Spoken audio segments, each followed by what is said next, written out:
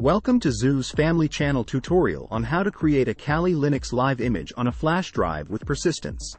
In this video, we will guide you through the process step by step, so you can run Kali Linux from your flash drive and save your progress even after shutting down your computer. To get started, you'll need to download two things: the Kali Linux ISO image and Rufus, a tool that will help you write the image to your flash drive. You can download both of these from their official websites. Or, you need to download and run Etcher on your system. Then, choose the Kali Linux ISO file and verify the USB drive to be overwritten is the correct one. Once ready, click on the Flash button to start the process. Once Etcher alerts you that the image has been flashed, you can safely remove the USB drive. This will create a bootable Kali Linux USB drive. Once you've downloaded both files, insert your flash drive into your computer. Make sure it has at least 16 GB of storage and is a USB 3.0 for faster speeds. Open up Rufus and select the correct flash drive from the drop-down menu.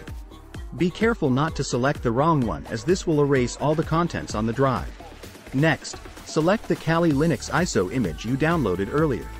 Make sure the image is labeled as live, as this is the version that supports persistence. Now, adjust the persistent partition size to your liking. This is the amount of storage space that will be dedicated to saving your progress on the flash drive. Once you've selected your preferred partition size, click Start to begin the process. After a few minutes, Rufus will finish writing the image to your flash drive. Once it's done, you can eject the flash drive and boot from it on any computer. Your progress will be saved on the persistent partition, so you can pick up where you left off at any time. That's it. With these simple steps, you can create a Kali Linux live image on a flash drive with persistence. In summary, creating a Kali Linux bootable USB with persistence involves using a tool like Etcher to flash the Kali Linux ISO file onto a USB drive and enabling persistence during the live session. Persistence allows you to save any changes made to the system during a live session, making it a useful feature for portable operating systems like Kali Linux. Happy hacking!